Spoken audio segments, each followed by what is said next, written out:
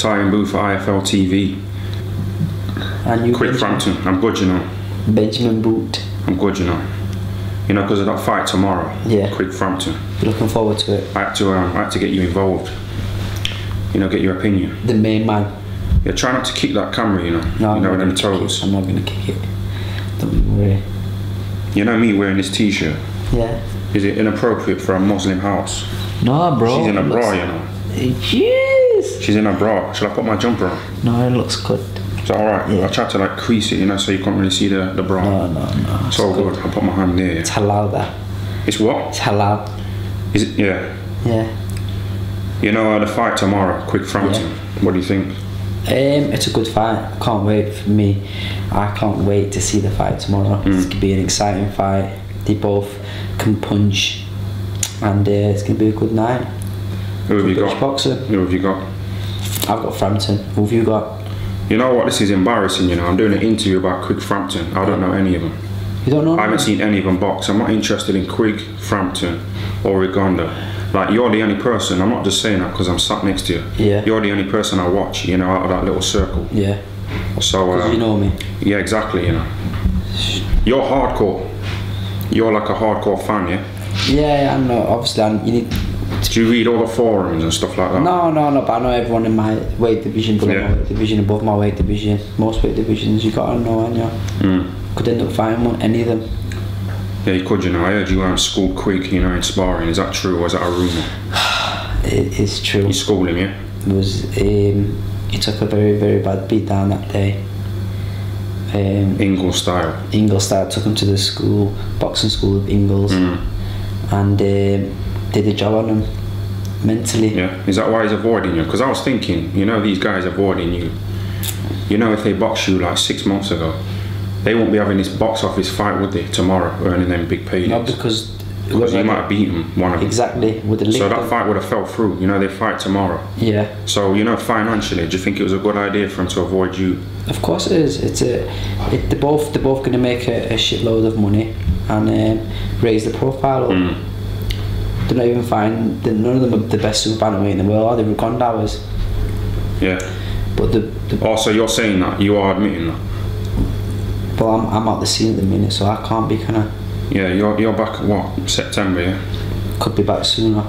Sooner? Very soon. Yeah, nice. Yeah.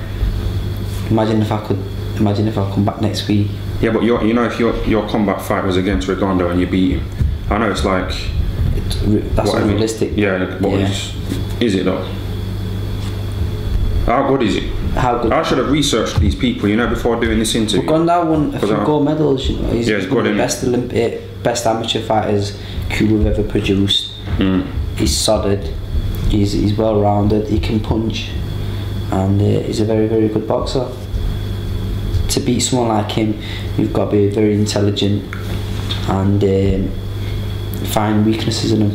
And I don't believe Quigg or Frampton can beat someone like him. I think the only person who can beat a fighter like Rigonda is someone like me. Yeah. So you think your mate Jazza Dickens is going to get battered? No, I've been sparring Jazza for this fight. Yeah, you've been sparring. He's sharp. And has he improved, you know, since you boxed him? Yeah, he's improved a lot. He's got a lot better. He's stronger. He's more intelligent. He's not as reckless, and he's got a very good chance of beating Rigonda. People are writing him off, but he's got a good chance. You never know in boxing, you know how it is. Yeah. One shot can change everything. You know, when you box at Jazza Dickens, you know the weighing. Yeah. When he was waiting to get weighed, he was stood there, you know, in his boxer shorts. Yeah. And he had his hands down his pants, and all the cameras are on him. And he's like looking round, you know, like that with his hands down his pants. Yeah, because he's and I thought, don't this guy know that the cameras are on him? Yeah, but he's from Liverpool and he's a scally. You're going to do that, they leave the hands down the pants. A Scouse scally, yeah? Yeah. You're a Scouse, aren't you? Yeah, I'm a Scouse scally myself. I do them kind of moves. Yeah, been there today. I'd see my brothers. Went down there. Yeah. Yeah. I'm good. Jazza. When's his fight? I think it's the 13th of March. 3 weeks. You know Carl Frampton, yeah? Yeah. I don't want to shit stir. Yeah. But there's a video on YouTube, you know, where Naz is being interviewed. Yeah. And Naz said that he spoke to you and he says, stay away from Carl Frampton. Yeah. And he said that you said, don't worry because I will. Is that true? Come on. Or is he just like shit stirring? He was just, Naz is obviously chatting shit. Because why would I ever say yes? Can you imagine me saying, oh yes Naz, I'm going to listen to you, I'm going to stay away from Carl Frampton? Can you do you think I'd say something like that? You know what I think it is? Go on. You know, because like there's been loads of press about you, you know, media type stuff where there's been headlines saying Kid Galahad's the next Naz. Yeah. So he's probably seen all this and he's probably thought, you know what, I don't want anyone else stealing my thunder, you know. I want to be the only person spoke about in the Ingle gym. I don't want to be replaced. So he could just be hating, you know, on you, like just slandering. Me and Naz had a little bit of a fallout a while back anyway. We had a bit of an argument over something, and that's when he turned around and said that. Oh, is that why? That was after it. No, I'm saying, you know, when he said that you was avoiding Frampton. Yeah. Was that after your little argument? Yeah. Yeah. We had a little argument. He sometimes he still thinks he's still champ. In his head, but you know, after boxing, no one cares no more. Yeah, that's it. You know, some boxers who have like experienced that buzz. Yeah. You know, when it's over. It's over. You know, like Hatton, he was popular, wasn't he? Yeah. Everyone's calling him champ when he walked in the streets. But you know, when he retired, you know, when he lost. Yeah. And people were just saying, "Oh, look at that fat cunt getting pissed in the pub." He slit his wrists. No, Hatton's different to some people can't handle, you know, going from like that to not like nothing. Yeah, but Hatton hasn't changed since he's been champ. He's always been a nice guy. Yeah, but I met him when he was champ and when he is now, and he's always been the same, Rickian. Yeah, I went to his gym to spar and he's humble, isn't he? Champ. Yeah, he is. Yeah, I like that guy. He is. He's a true people's champ. But I'm saying like some people don't like being out of the spotlight, do they? Yeah. You know, like Naz. So he'll see you coming along and start talking a lot of shit on YouTube. That's saying, you're basically saying that he's hating. Yeah. That's not a good thing. Yeah, but he shouldn't be hating because of, you know, like he's achieved, hasn't he? Exactly, he's achieved a lot.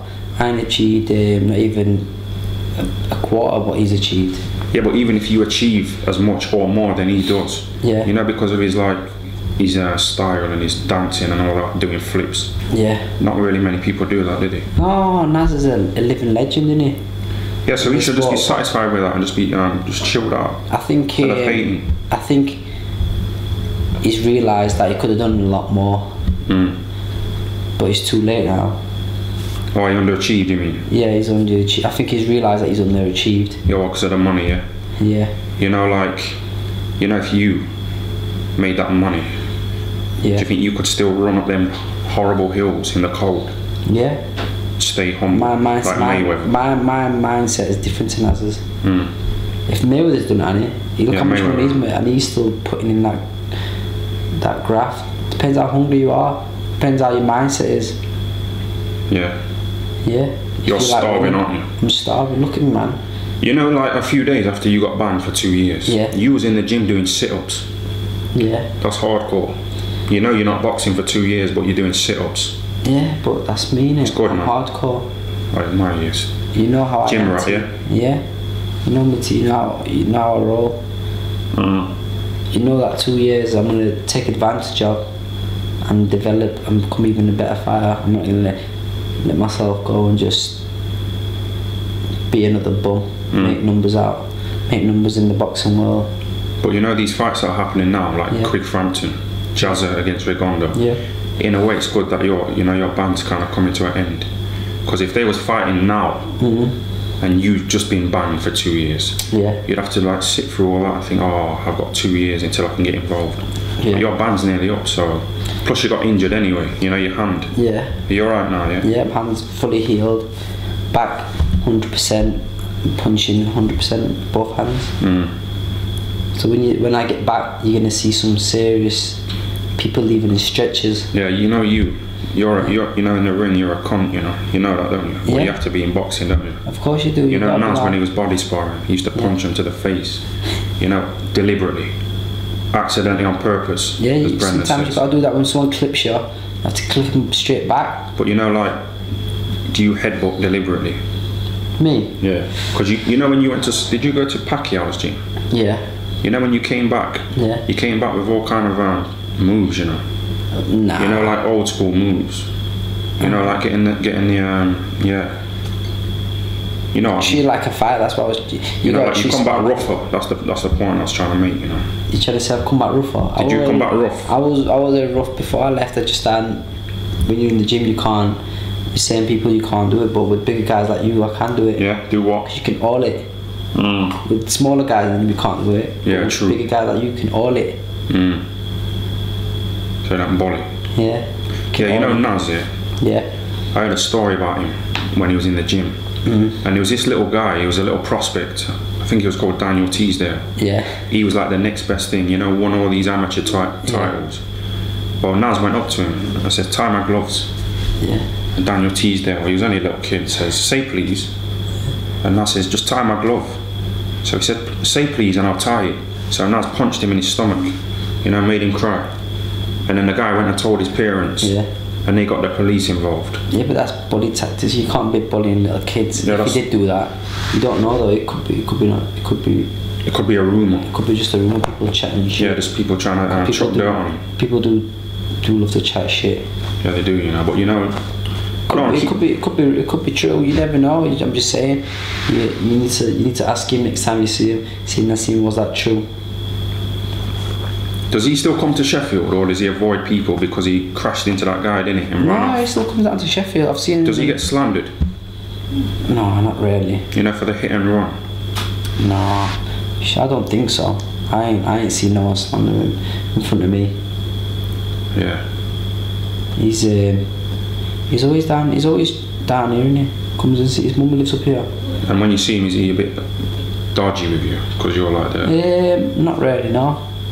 I ain't seen him for a while, to be honest with you. But no. He's always okay with me.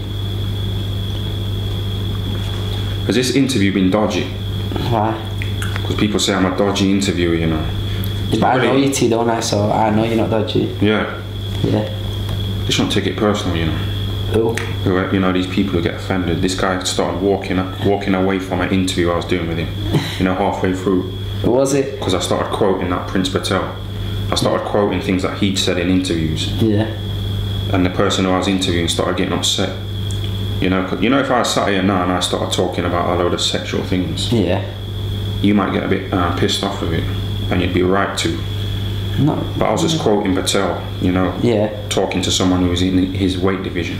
But yeah, it don't really matter. No, I like Patel's good. You like him, yeah? Yeah, I like how he.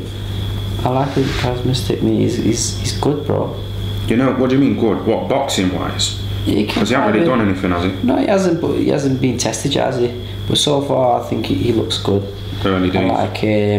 I like his interviews, mate. Yeah, but that's what I was gonna say. You know when we was at that show the other day in Rotherham, he was sat ringside, wasn't he? Yeah. And I was sat next to him like this. Yeah. And it was like a load of people, you know, trying to take pictures of him, you know, trying to get past the security to get to him. Yeah. To talk to him, either in a friendly way or to have a go at him. Yeah. So you know that kind of like interest that he's created by talking about his dick. It's it can be seen as cringeworthy, but you know, it got him a lot of publicity, didn't it? Yeah, it did. But you know, good publicity or bad publicity. But you don't really do that, do you? You're like, you just win. You know, big titles. I let these do the talking, brother. Yeah. You know, when you won the European title, I said, oh, you must be proud of yourself. You know, really pleased. And you was like, not really. I'll be pleased when I'm world champion. Yeah, because that's what I want to do. Is anyone can win world titles and win European titles and British titles, but you got to do something what no one else has done. What's your goal then? I want to win 3 or 4 different world titles in different weights. Yeah, that's good, you know. September's the return. It's a T, man. Oh, it might be before, yeah? Before that T. How hard has it been, Imagine, you know, to be out of the ring for 2 years? Did you think, oh, I'm going to have to get a job? No. Or go to college? I just thought to myself, yeah, I'm going to have to put in some more hard work, put in that even more graft. Yeah. 2 years, did you think, because you've done a lot of sparring, haven't you? I know sparring's different to fighting, but do you feel a bit rusty? Not really, no. As long as you get plenty of sparring done. You don't. You. Gym rat. Yeah. You spar Kell Brook. Always. He's good, man. Best guy I've ever sparred. Do you hold your own? Yeah, to a certain extent, yeah. Different weights. Different weights. Kell Brook's big guy, man. Very, very talented fighter. Who's the best talented fighter you've been in the ring with? What, sparring? Sparring. It's probably Johnny Nelson. You think so? Yeah. Different. He's different to. Yeah, he's irritating. Johnny was different to Kell. He's not as aggressive, Johnny. No, he's not. But he kind of like bore you into just falling asleep, and then he'll nail you. Yeah. Right in the chest bar. Right hand. Straight down the middle. Right hand. Yeah, he'll bore you to lose It was hard to concentration. get clean, really. But you know you. Yeah. You're focused, aren't you? You know when you're in the gym, if someone says hello, Barry, you'll ignore them, won't you? Of course I will. Yeah, that's good, you know. You got to be focused. There to learn, man. You're not there to fucking make friends. Socialise. Or socialise. Can do that after. You could get killed or put in a wheelchair, you know, like Gerald McLennan. I know, that's sad that. So you have to stay on it. That's what we've chosen to do, so... Be ignorant. You got to go in there and either me or him who's leaving out in a stretcher. A stretcher? Yeah. Have you ever put anyone on a stretcher? In the ring, I mean. I think I put a couple of people on the stretcher. Did you? What, they got carried out of the ring on a stretcher? No, they ain't got carried on a stretcher, but afterwards they've gone to the A&E. Are you going to go to this fight tomorrow then? Yeah, I'm going down with Kell. We're going to go down. Should be a good fight. Interesting. Should be a good night of boxing. Yeah. Some good fights on the undercard as well. Who's that?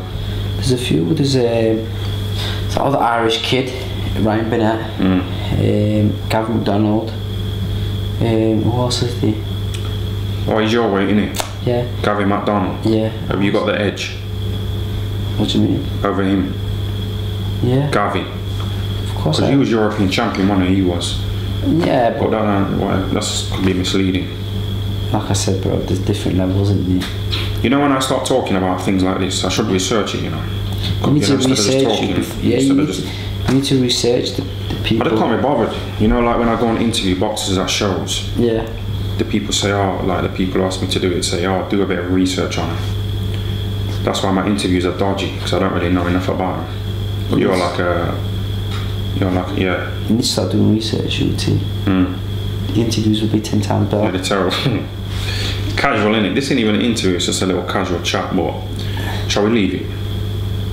You got anything else you want to say? No, you need to ask me more questions. Dodgy. Some dodgy questions. Yeah, but that's what I'm saying, you know. You know that me telling you about that guy walking off? Yeah. I don't like upsetting people. No, Some people are easily offended, aren't they? Yeah, but come on, Tyan, don't get offended. Yeah, you seem chilled out. Oof.